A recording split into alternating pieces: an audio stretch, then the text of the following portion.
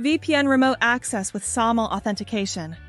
In this video, we will demonstrate how to set up a remote access VPN with SAML authentication on a locally managed Quantum Spark gateway. Navigate to the VPN remote access blade control page and make sure that the remote access VPN is set to on.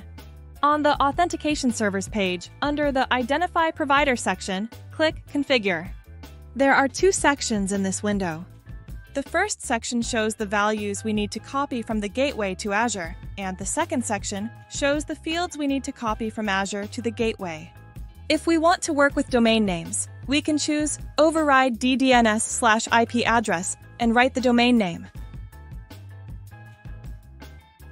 Now, let's copy the values to Azure. In the single sign-on page, choose SAML, edit the first section, and copy the entity ID and the reply URL from the gateway. Then, click Save.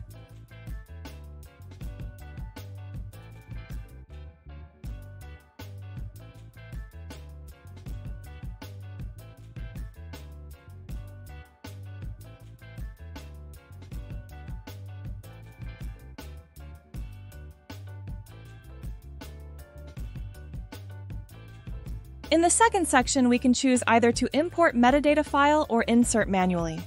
In this example, we insert the metadata manually. In the Azure portal, copy the values for the Microsoft Entra ID and the login URL.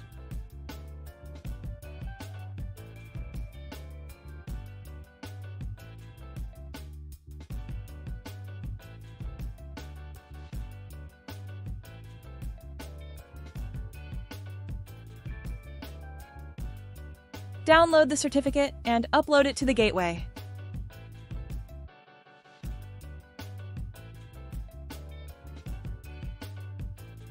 Click Save to save all the configurations.